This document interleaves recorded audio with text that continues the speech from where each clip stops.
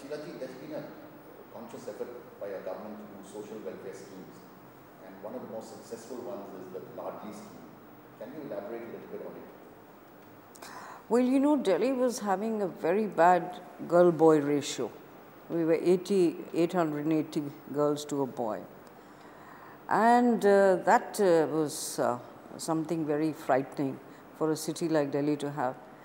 So what I thought, then suddenly it came in a flash that, all right, let's have a scheme where we encourage the girl child to go to school and also give their parents money at the end of her class 12, which is 1 lakh rupees. So she first gets registered, goes into school, does her 12th class, and then gets 1 lakh. Then it's for the parents and her to decide what they do. Now, this scheme had such an electrifying effect that the 880 registrations which used to take place of girls became 1,004 to 100 boys. Now, that was just amazing. I couldn't believe it. But it did have an electrifying effect. People started sending their girls, getting them registered, because there was even this casual attitude, what's the use of having a girl registered? She'll get married and she'll go away. So education came around, registration came around, and the ratio suddenly changed. So it's a very popular and a very successful scheme. We give it to parents who earn 1 lakh rupees a year. And so it covers a large amount of people, and there you are. And I think the other aspect of your social welfare scheme also is connected with education for the Yes. spouses. No, it was. You won't get it if you don't educate your child, because it is dependent on your 12th class certificate. But the day you pass your 12th class, you will get it. Otherwise, no. You know, a subsidiary question to this would be on the entire educational structure. There has been an effort by your government to kind of, improve education in the government schools. Can you elaborate a little bit on that? This also we started about 5-6 years ago, and we discovered to our own surprise that what the government spent per child in a school, government school, was 900 rupees a month. All the public schools, the maximum they spent was 800 rupees, and it was all free education. So we thought that there was something terribly wrong with the input that we were giving and the output that we were getting.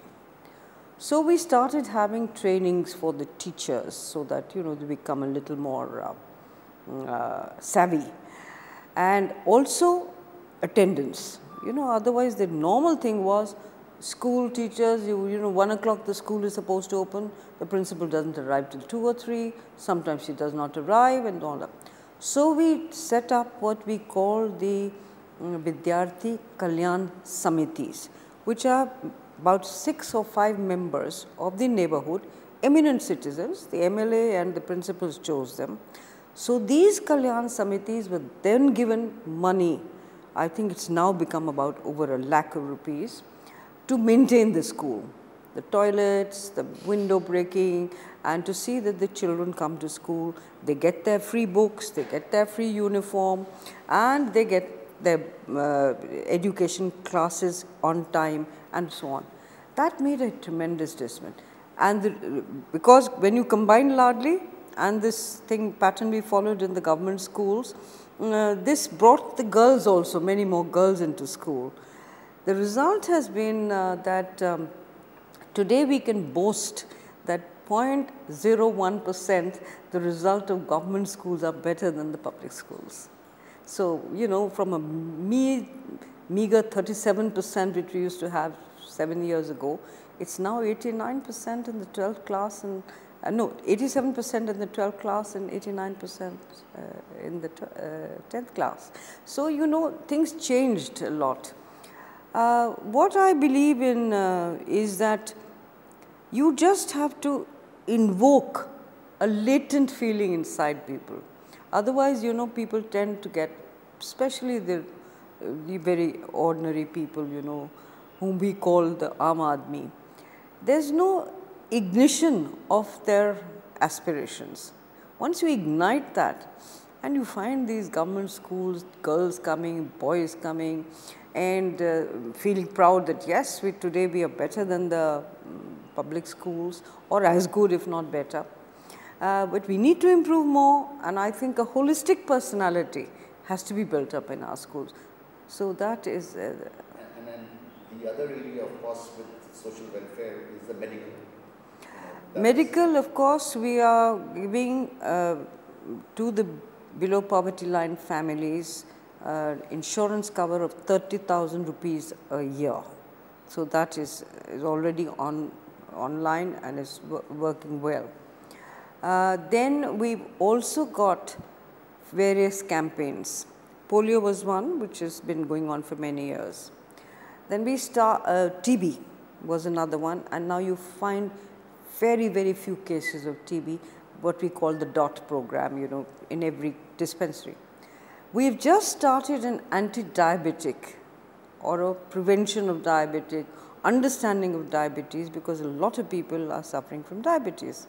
So every hospital and every dispensary has what we call a diabetic clinic, to which anybody can go, and they are given medicines. They are also given education on what they should do and what they should not do. Now we are also starting Stri Shakti counters, which means the women's counters, where the women can go and, you know, get their blood pressure checked, and medicines which are given normally to the hospital, but specifically for women. That clinic will be there. So if she's you know, suffering from something which is particular to a woman, pains, this, that, the other. So we've done that also, and I do hope that we will be able to open more dispensaries. We are already about 300, including Unani and Ayurvedic dispensaries. Those also are being covered by this. We want more and more people to come to dispensaries rather than go to the big hospitals. So our hospitals are very well equipped with CT scan or any other you know, machines which you require, diagnostics, the state of the art, all our hospitals. And we've got in the government today about 42 hospitals which serve like this. So I think the health sector, we can pat ourselves. And what about, you know, the sort of future plans for this? I mean, are there expansion plans to incorporate large, you know, portion population? Is awareness. See, I tell you, we have about 80 or 90, 86 or so, what we call the gender resource centers, where women come of the neighborhood. They are run by organizations, NGOs. Then we have 2 mother NGOs who look after, see that the work is. There we are training women in some skill or art. It could be beauty course, it could be embroidery, etc. And some sort of familiarity with the computer. And they come there, do their work, and then are able to serve the neighborhood. You know, for instance, stitching is something which I find, if they are good enough, everybody needs to have a blouse stitched or a salwar kurta stitched or a kurta stitched or something. So they serve a population of about 60,000 or 80,000 around them. So they pick up jobs there on their own. Then we also, the beautician courses are very good. So that's, then we give them health also. Now these centers are really awareness centers. Okay, look, keep yourself healthy, cooking is done there, you know, so it's a kind of a holistic approach to have these gender resource centers, which again we call the Stri Shakti centers. Then we've got the Samajik Suvidha Kendra, where the people can go and get all their entitlements. Rather than going from one department, I'm entitled to a pension of 1,000 rupees, let me go there. I'm entitled to relief because I'm handicapped or mission. So all the 57, 87 odd social welfare schemes, many of them were not even known to people. They've all been brought in under these Samajik Suvidha Kendra, where the people go and say कि भाई this is my entitled, मैं hospital कहाँ जाऊँ, मुझे insurance कैसे लेनी है, all that. So now these have been very good also. We've got about 80 of them already, and we need to expand them more. Then we have, for convenience of citizens like you, the Jeevan Kendras. We've got about 90 or 100 already. These Jeevan Kendras are where you make all your payments. You don't have to go to the water body to pay your water bill. You don't have to go to the bank to take out your money. You don't have to go to the DTC to get a pass. You don't have to go to pay your electricity bill. So about 37, 38 services are being provided there where people go and… These are basically what, can you repeat it, say that this is a one-stop shop using IT technology? Yes, it is a one-stop shop using IT, which many people do not have in their homes, and those people who can use it, they can do their payments online, their house tax, their land revenue, so on and so forth. One of the things that, of course, you have a major challenge for a city like Delhi is water. Can you talk a little bit about what your plans are in that area? Water is really a challenge, but so was power about 8 years, 10 years ago. We caught that, and now power is okay, nearly okay. Now, this is what we plan to do with water. We tried about 6 years ago to see that if we could bring in the distribution of water to a private partnership. There was a huge cry about it. We had a World Bank study done, so I said, all right, people are not ready for this, so let's not do it. We didn't do it. Water is a huge challenge because distribution is bad. Leakages are 42 to 45%. You know, water just gets leaked out. People do not pay their bills. Now we've started a system of collection of bills and, you know, give your arrears, get a meter installed. Unfortunately, not enough meters of water are available, but we're doing, so we keep on extending the date, but now more and more people are coming into the net of putting meters. Then also Yamuna, very closely connected with water. We are going to start something called the interceptor system, where we intercept all the muck that goes from the city into the Yamuna. A study has been done by the engineers in Delhi Limited. The Government of India Cabinet has approved of it, and the whatever other expert committees they've approved of it. So we're going to start that very shortly, so that the water that goes into the Yamuna is treated water, so that, you know, the Yamuna does not get you know, unpurified because of the muck that comes in from the city. But I must admit to you that water is a challenge. We have enough of it, and you'd be surprised to know that if you look at the per capita consumption of water, it's one of the highest in the world, and yet people cry for water. And there's a mafia which works in water, you know, because water is something. And all that I can say is satisfaction is that there's nobody who remains without water. It may be less, it may be more, but it's not that. And if we were to begin to conserve, for which we carry on a campaign, I don't think in the next 3-4 years, water will remain the kind of problem that it is today. For conservation, and since the groundwater is being taken out, everybody who has a big house has a tube well there. We have this water harvesting scheme. All the big buildings, that is hotels and government offices and hospitals and all, are mandated. Even the houses are mandated to have water harvesting, which means the water goes down back into the earth. But this needs a little more push, because people haven't yet got used to this. Because you are getting water, till you get to a point where, you know, this becomes, you know, it invites your own voluntary effort. I must do it, otherwise I'll be without water. That's what we are trying to do. There has been a lot of success, but not fully. The big buildings are doing it, but the water level is going down rapidly, and we need to we go on telling people. We also give an incentive. you know, sometimes it rates from 50,000 to a lakh of rupees depending on the, you know, for instance, the housing complexes where they have 200 households and all. We give them more so that they can take out more, they can contribute something. So, all that is being done, but we haven't reached the satisfaction level as yet. And it's part of your Bhagidari scheme in any case? Yes, it's part of our, everything is part of our Bhagidari. Whatever we do, we consult resident welfare associations, NGOs and all. We are going, if you want, we are going to have a clean Delhi campaign for a whole week where we want NGOs to get into it and say, please clean up. Stop using plastic bags, because plastic bags are a hazard for these drains. They choke them, and for animals who eat that. So, there are these campaigns. If you remember, our anti-cracker campaign has been very successful. We involve children in our eco clubs to make them aware, so that before you can think about it, the child has become an adult. So, it's an adult who is a better, aware, socially more conscious adult.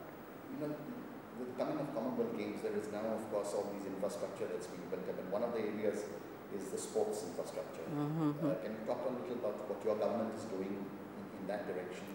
Well, our government, totally on our own, were given 2 stadia to be made. One is the Chhatrasal in northwest Delhi, and the other was in South Delhi, Tyagraj. Tyagraj was built from scratch. Now, that is about the greenest stadium in the world today. That's something which the Commonwealth Federation has told us. There's no stadium which is as green a building as this is, where we put insulated walls, where the power is being generated through solar energy and then put into the grid and then taken back. The material used is all eco-friendly. So, energy is conserved, power is conserved, and water is conserved. So, that's a state of the art. The Chhatrasal will be upgraded, but I must tell you that all told about 15 stadia are being built all over. The DDA is building some, Sports Authority of India is building some, the university built one, 2 have come up there. They've all been upgraded keeping the word green in mind. That, you know, whether you use CFL bulbs or LED bulbs now, all that has been done. So, conservation, nature friendly, environment friendly, and really state of the art. When you go to the games, I'm sure you're going to feel very happy. So, you basically, you're seeing a changing face of Delhi now. You know, you're seeing infrastructure coming up, you're seeing all the stadia coming up, roads, airports, linkages. You know, can you sort of give your vision of what you see as the future of Delhi? The future of Delhi, of course, the first is that, you know, it should be a world-class city comparable to all the other world-class cities that you think of, whether it's Tokyo or Bangkok or London or New York or Washington, whatever. So, make it a first-class rate city. But to my mind, above all, it should be a humane city, a sensitive city, and a smiling city. So, that's really my future. That, you know, everybody, whoever he may be, the poorest to the richest who live here, have a sense of belonging to the city, pride in their city, and also to feel that something is being done for everybody. That's my vision of a really world-class city. You know, you have over the years built up gardens like, you know, yes. the Garden of 5 Senses, the Guru Tegh Bahadur Memorial. Can you talk about the philosophy behind it? I mean, what is it in these? Now, the Garden of 5 Senses was built on a dump yard. Just, you know, everything was dumped there. And today it's a wonderful garden. We can think. It was called 5 Senses because you take all the 5 senses there. When the wind passes by, there are little sculptures which ring around, and stone is used, all the plants, the herbs, and there's peace and there's tranquility, and there's food to taste your, cater to your taste buds. So it's a garden which is quite unique. Then Guru Tegh Bahadur, which you spoke of, the memorial. Guru Tegh Bahadur is the icon for Delhi. I don't think there's been anybody else who sacrificed so much. Sacrificed his own life, his children's life. So Delhi is, if it's connected to somebody with sacrifice and patriotism and the desire to save and fight the enemy, it is Guru Tegh Bahadur. Sisganj is there, Rakabganj is there, and all the others. So we thought that we should build a memorial to him. And that has been built again on land which was really wasteland. Nobody was using it, nothing could be used. All that it would have happened would have been encroached upon. So as you enter Delhi, in the Sindhu border from Punjab and Haryana, there is this beautiful memorial, and it's functioning now. It has to be formally opened and dedicated to the nation. That we're waiting for some VIP to come and do it for us, but it's there, it's all ready. It's got a very modern look. It's got a little canteen, a food court, small one, very small, so that people. Then it's got the writings of the gurus all around. It's got huge plaques. I do hope you can go there sometime and film it up. The plaques of the gurus in Hindi, in English, and of course in Gurumukhi. So I think it's a very modern, it's got that huge Nishan Sahib, but not a Nishan Sahib as in a religious thing. It's just a pillar at the center, and I do hope that that will be a lasting contribution. Like you think of Baha'i temple or you think of other things, Akshardham and all, this would be to the Guru. One last thing, how would you define Delhi? What is your idea of Delhi and your definition? How do you define India? You see, it defies a single sentence or a single definition, because Delhi represents all of India. We have people from the south. I think those people who thought they were Delhiwalas have really got submerged. I'm one of them. We've got submerged because we've got so much of culture coming in, the Keralite culture, the Northeast culture, Gujarat, Madhya Pradesh, Bihar, even people, Haryana. So you see, it's indefinable, except that I would like to see that everybody lives here in peace and contentment and finds that this is their city, even if they've come all the way from Calicut or Trichinopalli or whatever it is. This is the city which represents the India. So it's beyond definition. I don't think you can define India. If the one word used very commonly is unity in diversity. So that is what Delhi would be also.